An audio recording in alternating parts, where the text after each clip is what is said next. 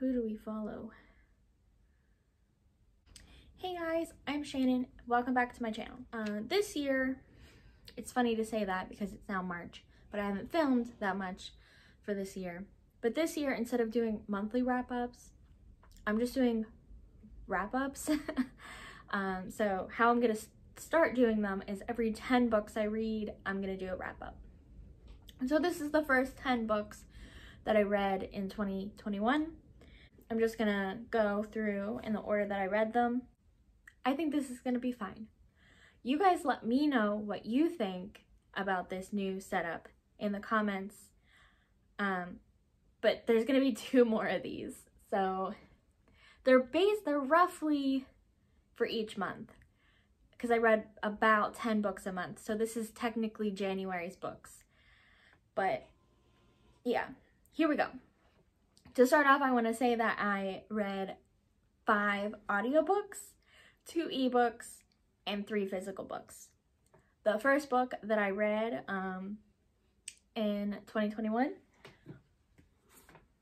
was BirdBox, and this is a horror book, and it's by Malerman.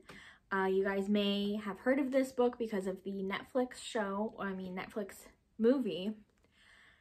The book and the movie are companions, I would say. They're not exactly like each other, but that's actually how I prefer the book to movie adaptations. I don't want them to be exactly the same. But so I watched the movie way before I read this book, and I really enjoyed the movie. I thought it was creepy, it was entertaining, it kept my attention. And the book was the same in the fact that it's still horror, it's still creepy, held my attention, but it has different things in it, which I liked. This follows Mallory and the 2 children, girl and boy, and basically they are trying to get to safety because there's something that you can't look at and is causing people to kind of lose their minds and commit suicide or homicide. But this was a very good book, and I rated it 5 stars. The next book that I read was The Wife Upstairs by Rachel Hawkins, and this was an audiobook, so I don't have the book to show you. But I got this book from Libro FM, and it was advanced, so I did get to listen to it a little bit early before it was published. And The Wife Upstairs is a Jane Eyre retelling. So Jane Eyre is a classic novel, and this is a retelling. We follow Jane. She's moving into this new town. She's starting over, and she has a little bit of a past that she's not telling us about. And she's a dog walker in this new town, and she meets Eddie, and he is a well-off in town, and his wife has disappeared. And that's why I said eligible bachelor, because he's not technically divorced or a widow, but his wife B is just missing. We don't really know what happens, but Jane becomes kind of obsessed with figuring out what happened to B. And if you know what happens in Jane Eyre, you kind of can have a sense of what's going to happen in The Wife Upstairs. But overall, I thought this was a very good retelling of the classic novel, and I gave this book 4 stars. The next book I read was Destined by PC Cast. This is the 9th book in the House of Night series. I've talked about this series before on my channel, and I actually really enjoy this book.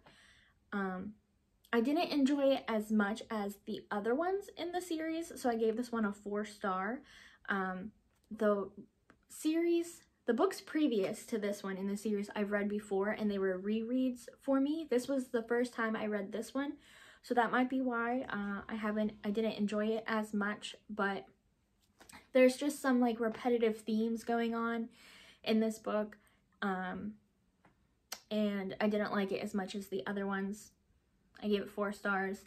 I do plan on continuing with the series. I think I have 5 left in the main series, and then there's 3 books out, I think as of now, in a spin-off series when Zoe and her friends are older, and the shenanigans take place all over the world instead of just in Tulsa.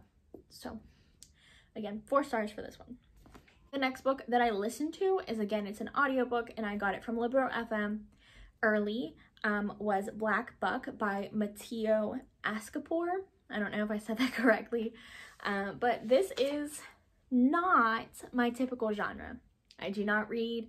It's kind of like a contemporary fiction book. So this book is about 22-year-old Darren, and he works at Starbucks, and he was offered the opportunity of a lifetime. So he accepts this offer. He ends up going to a startup in downtown, I think it's downtown New York, downtown Bronx, something like that. And he is the only Black man at the company, and he faces a lot of racism and prejudice in the company. And the book is very harsh in this way because there's harsh language, there's racial slurs and things like that. And listening to that instead of reading it, it was like very in my face. I mean, it made me uncomfortable, and I know that the way it's written is supposed to do that. It's supposed to make you uncomfortable. It's supposed to make you think about how other young men like Darren feel in the business world. So while I didn't like a lot of the parts in the book, I appreciated what it was doing and what it was trying to, the message it was getting across. So I gave this book 4 stars. Then I read Survivor Song by Tremblay. This was a book that came out, I think like August in 2020. And this book is about a virus that is similar to rabies. It's running wild through the US. Our main character is actually a doctor. Her name's Dr. Ramola, or Rams, and we follow her as she tries to get her best friend that's pregnant to the hospital because she's been bitten. And we get that scene pretty early on in the book where the friend and her husband is bitten. So Rams is trying to help her friend get to the hospital, and they experience a whole bunch of issues along the way. Traffic is backed up, roads are closed, the hospital has different procedures where you can't go through the main doors, you have to go through a side door, you have to go through like a screening before you can even get to the hospital. The hospitals are overrun. And when I was reading this book, it was like prime time, like not prime time, but we were still high in the midst of the pandemic of COVID-19, and it was kind of uncomfortable to read this book because we were also facing like overrun hospitals, different procedures, barely any traffic on the road. Things were different when I was reading this book, and it really made me understand like what these characters were going through, even though it's the virus in the book was very deadly, it spreads very quickly, it attacks the nervous system, but I thought it was very creepy, it was very well done, and it echoed what's going on today. But I thought it was very good. I got it from my library on the Libby app, and I gave it 4 stars. The 6th book that I read this year was Matched, and this is actually the first book of a series, and it's a reread for me. I read this series years ago when I was in middle school.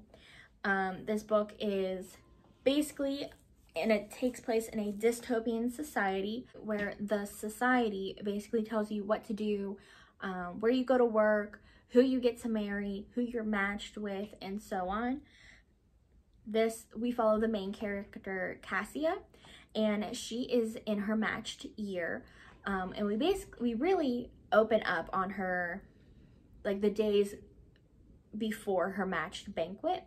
So she goes to the match banquet. It's this big event. They get to dress up in these nice dresses. They get really good food that they usually don't get. And they get matched with somebody in their town or somebody in a other town based on what the society thinks a good match for them would be. So then you get your matches data, and you get to look through it and all of this. But when Cassia's matched with her best friend, and then when she gets her data with the matches on it, she's actually shown another kid's face besides her match, and she knows that guy too. So this goes through like Cassia wondering like what's going on in the society. Is the society actually telling them what's right to do, or are they hiding secrets? And it was very good. It was fun to reread it. And I do think I will be continuing on with book 2 and book 3, but I haven't gotten that far yet. But it was a reread for me, and I enjoyed it probably more than I did the first time, and I gave this book a 5-star rating. And then I listened to How the One-Armed Sister Sweeps Her House, and this was another early audiobook from Liberal FM. This was also a debut book for the author. The author is Cherie Jones, and I actually, I posted on the publishing day on my Instagram, and we were talking for a little bit, and she was very excited about her debut book. And it was just fun to get to chat with her a little bit and help her celebrate her debut novel. But we follow a couple different perspectives in this book. It opens up with the story of the sister who has one arm and how she sweeps her house. And it's basically like a wives' tale that the grandmothers and the mothers would tell their children as a cautionary tale, to listen to their elders and not get in trouble. But this takes place in Baxter Beach, Barbados, and this is basically following Layla and her husband Aiden, and they're trying to have a child. There's lots of trigger warnings in this book. I forgot how many there are. There's infant loss, domestic abuse, sexual abuse, rape, drugs, and addiction, all mentioned in this book. But don't let the trigger warnings deter you, because it is a very fantastic book. It covers a lot of intense topics, but the way that the story is told is pretty cool, because it's also a multi-generation story. So you get to see a daughter's perspective, a mother's perspective, and a grandmother's perspective. And it's all around, it's still in Baxter Beach, Barbados. It's about the same types of issues, but on a generational level. So I thought that was really cool. The two characters that I enjoyed the most in this book were Layla and her friend Tone, which is actually her husband's best friend. They get mixed up in some drugs. They're selling drugs. Layla just wants what's best for her and for other women and other children in the town. And it's just how people can get really mixed up in the wrong things and who really has your back. Yeah, I thought it was I don't know if that makes sense to you guys at all, but I really enjoyed it. And I gave this book 4.5 stars. Okay, I've been dreading talking about this book, but I listened to Anxious People by Fredrik Bachman, and all of the reviews that I've seen for this book were very good. Like, they highly praised this book, 5-star reviews. I gave this book 3 stars. I even DNF'd it at one point. I could not stand the characters in this book. I couldn't, like, I wanted to change the title from Anxious People to Idiot People. I know that there's a whole reason behind how they were acting, but I hated it. I hated it so much. I couldn't stand listening to it. I felt like I was listening to an infomercial. Like, that's how boring it was. I would even rather watch an infomercial on TV than listen to that book again.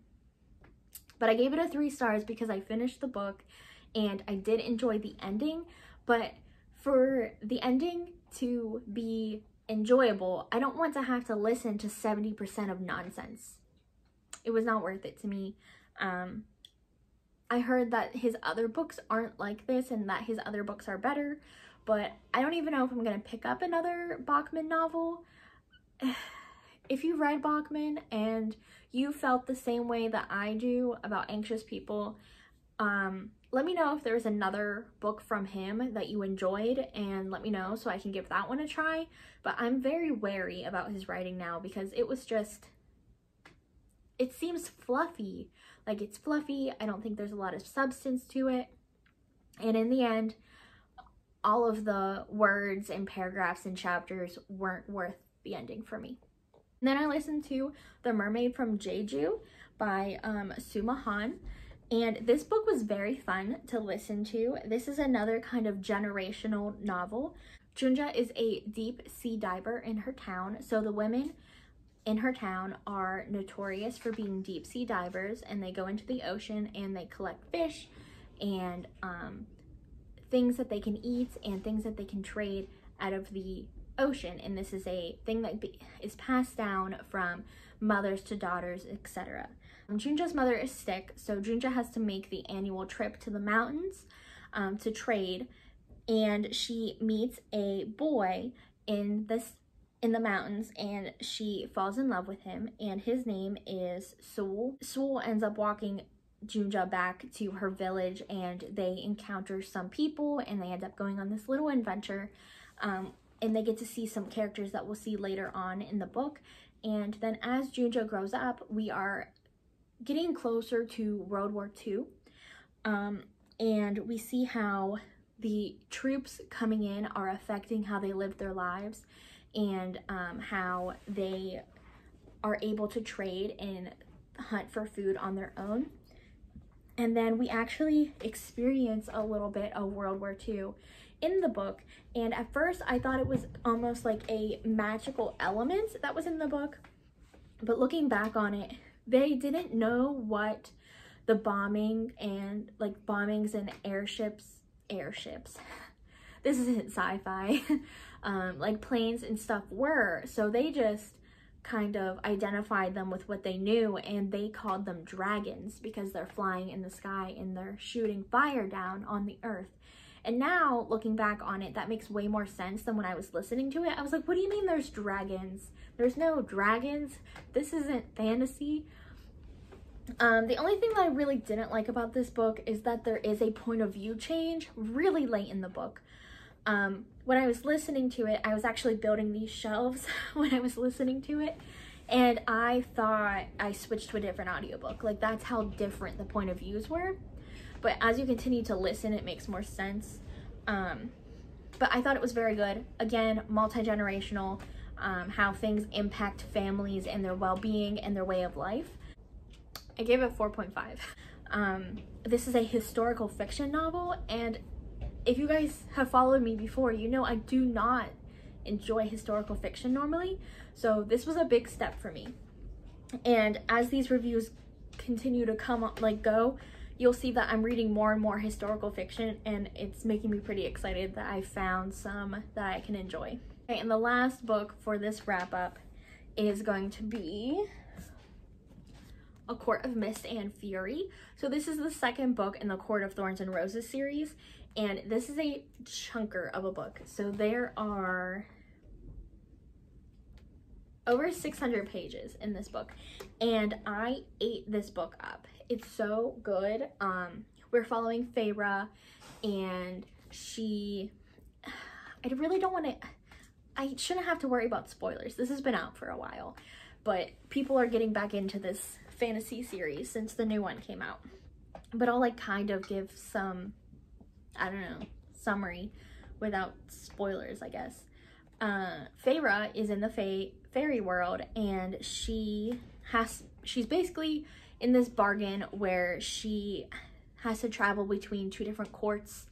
The fairylands in this book is split into different courts. There's the day courts and the season courts. So there's fall, autumn, winter, summer, spring, and then the day courts are dawn, day, and night.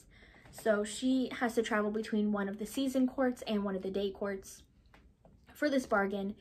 And we kind of see the fallout of one and the integration of another. And we see a lot of relationships grow in this book. And if you know, you know. You know what I'm saying? Like, this book was really good. I have some tabs on it. I know that this is going to be a book that I reread. I don't think I'm going to reread A Court of Thorns and Roses, because compared to this one, the second book is way better than the first one. And as the series goes on, my enjoyment level fluctuates with the books, but this one might be, actually, this is probably my second favorite out of the whole series, but I'll talk about my favorite later. But yeah, I gave this book 5 stars. It's very amazing. I'm in love with this world, and now that I've caught up with the series, I'm having such a hangover for this type of story, and you'll see. I think I already posted the one video where I went to Barnes & Noble to try to get books that remind me of this, but yeah, so 5 stars. That's all for this wrap-up video. I'm doing it this way so they're not super long, but it looks like it's still 20 minutes long without me editing it. So that's all for this wrap-up. If you guys enjoy this new format, let me know. If you've read any of these books, let me know, or, you know, just say anything in the comments.